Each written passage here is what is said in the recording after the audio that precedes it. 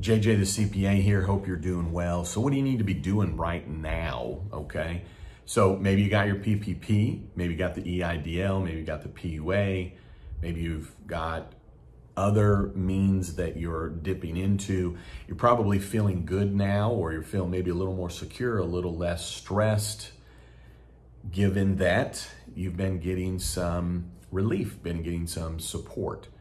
So what I want you to do is feel good about that, still rest easy, but now I want you to open your eyes and I want you to really look, and it's gonna be really easy. I just want you to look 5 weeks from now. I talked in the past about looking at your cash flow in 3 weeks from now, because if you know where you're gonna stand cash flow wise in 3 weeks, you'll make different decisions right now. Well, we're in summer. We know that the numbers are going back up, but we've got the relief. We are back open and have been. We're learning to work around a number of the limitations that we have. We know that there's a number of businesses that are closing down. We know that there's a new stress level that's coming back into play in terms of our health. But what I want you to really think through 5 weeks from now, and this isn't a doom and gloom, unless you don't really start thinking ahead, then it can become a doom and gloom. So many times, those that fail, bankrupt, end up where they didn't think they would be. It just came down to being too busy to look ahead, or maybe a little too worried, a little too scared to think about all the what ifs. But I want you to take a different direction. I want you to think about where you're going to be in 5 weeks. What do you want it to look like? Okay, let's look at it that way. And let's not talk about the things that you can't control. Can't control what the government's going to do in terms of open, close, what are the restrictions. Can't probably do anything about what the banks are going to do as it relates to giving you loans. You don't know what your customers are going to do. You don't know what your landlord's going to do, right? There's a lot of third parties out here that you're involved with every day, whether it's personally or with your business, that you don't have any control over. So what is it that you have control over, and how do you protect that from the standpoint financially 5 weeks from now? Because let's think, where are we going to be 5 weeks from now? Well, no matter when you're watching this, you're going to be most likely into the next month, which means 5 weeks from now, no matter where you are in the process of your month, you're going to have another month of rent, another month of mortgage payments. You're going to have at least one more, if not two more payrolls, whether it's payrolls you're receiving or payrolls that you are paying. All the major expenses that you will have on a monthly basis, you will have experienced that for sure within 5 weeks. So when you're looking ahead, it's really simple. What you want to do is, first and foremost, on your own personal bank account, how much money do you have in there? What normally comes in a month period of time, and what normally goes out? And are you in the same position 5 weeks from now? It's really easy. Get on your app and just look at the last 30 days of activity. You're going to see what your net paycheck is. You're going to see the expenses that are going out, auto debits and whatnot. You're just looking at it. Just be familiar with it. Is there anything that came out that was special that you know you won't have again? Meaning a car repair that came out. You know you're not going to have that again. But know what your cash position is now, but then know where it is 5 weeks. And you're going to do the same thing with your business. Now, I know that you could be thinking, well, I don't know how much I'm going to bring in. I don't know how much I'm going to spend. Well, you do know what you're going to bring in based on what are you owed right now. What do your customers owe you? Maybe in some businesses, nothing, because it's daily sales. Well, good, then that's good information to know. So how much money do you have in the bank? Not doom and gloom, but how long does that money last you? The money that you have in the account right now, personal or business, if no money were to come in, how long does it last you? That's all. Why be scared of it? It's just a reality. It's just numbers. That's all it is. It's just numbers. Why not be aware of where you're going to be in 5 weeks, as in, I have 20,000 in my business account. If I don't bring any more dollars in based on my payroll and my rent and the other expenses just in general, 5 weeks from now, I'm going to have about $5,000. Okay. That also tells you that 5 weeks from now, if no money comes in, that the next 5 weeks, you need to figure out, well, how am I taking care of that 5 weeks?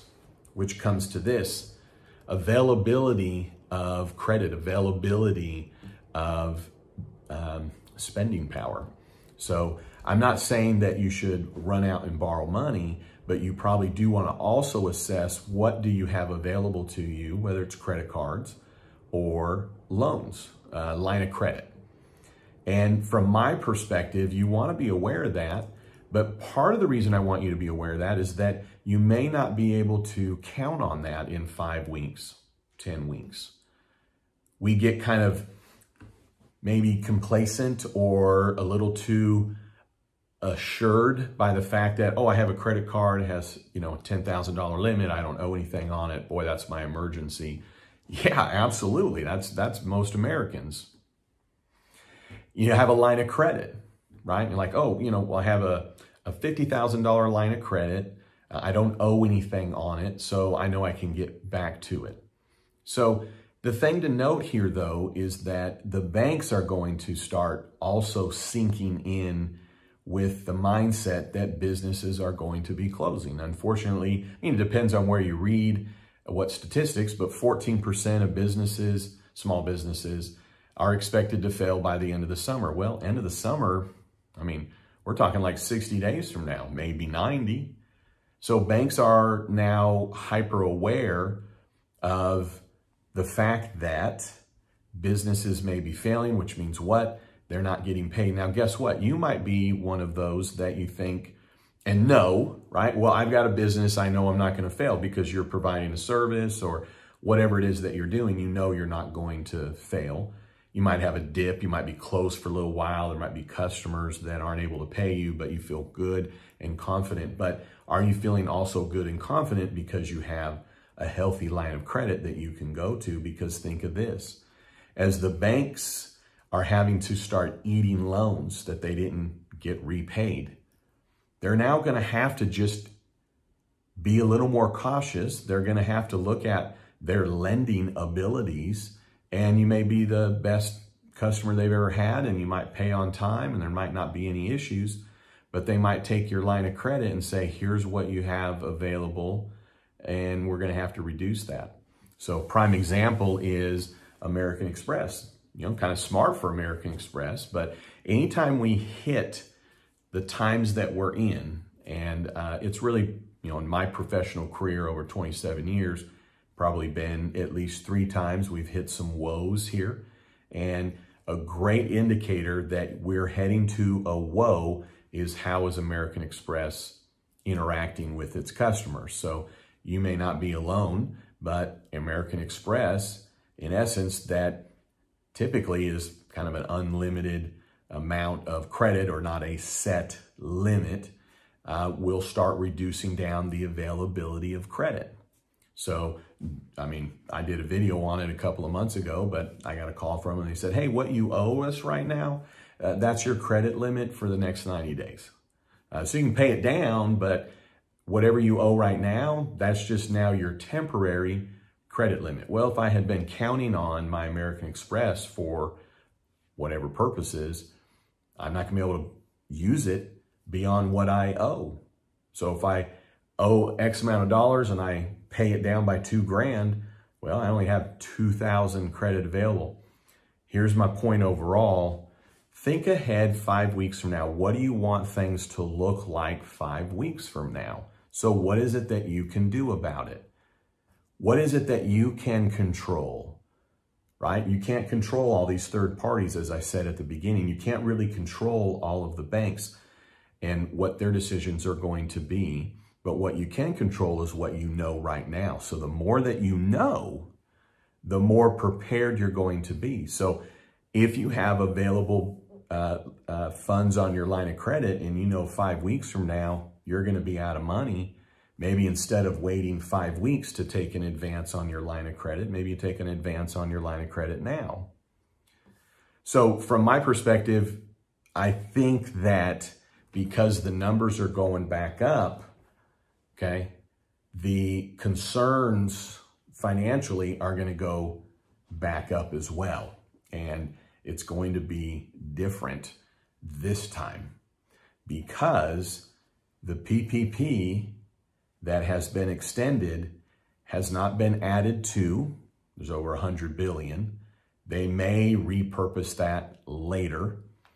But 5 weeks, why do you think they came up with 5 weeks? Now, I'm not talking conspiracy theory. I'm just, economists are involved in these decisions. Why do you think they are allowing 5 more weeks? It doesn't have anything to do with the election. Doesn't have anything to do with, politics, in my opinion. It has to do with the economics of getting us through the next 5 weeks. Why? Why? Look at what the numbers are doing, which just means businesses closing, right? Less business, people are staying home. What are all the effects? So in closing, I'll say this. Look at the last 5 weeks. And now look at the next 5 weeks. Because the last 5 weeks, we had numbers and we were coming down. And now as we move forward, we're coming up. Well, guess what? We have some historical data there to look at. And I don't mean historical data of numbers and how many cases of coronavirus infections there are. I'm talking about with your business, with your cash flow. And then the PPP, the PUA, the EIDL, how much has that helped you, okay, going back 5 weeks or 8 weeks? So now when you look forward, don't include the fact that you've had PPP, EIDL. 5 weeks from now, where do you want to be? 5 weeks from now, where are you going to be? A 15-minute exercise, whatever that looks like, write it down, think about it, type it out, whatever it is. And when you find yourself going into a worrisome, you just need to stop, take a deep breath, blink your eyes a whole bunch, reset the channel in your brain, okay? Because this isn't an exercise of doom and gloom. It's an exercise of going in eyes wide open to the next 5 weeks. Get ahead of it so that you're prepared. And then you won't end up somewhere that you had no idea how you got there. Right? So turn on your Siri, your own Siri, and figure out what's your destination. There's a lot of ways to get wherever it is that you need to go, but how do you want to get there? And then do it. All right, hey, thanks for tuning in. I'd love it if you'd subscribe on my website, jjthecpahelp.com. I've got a survival guide page. There's no email to put in. I don't need to know who you are. You're not going to tell me who you are. There's no gimmicks. But I have in there a survival guide and how to project your cash flow very simply and very easily to help you. So thanks for tuning in.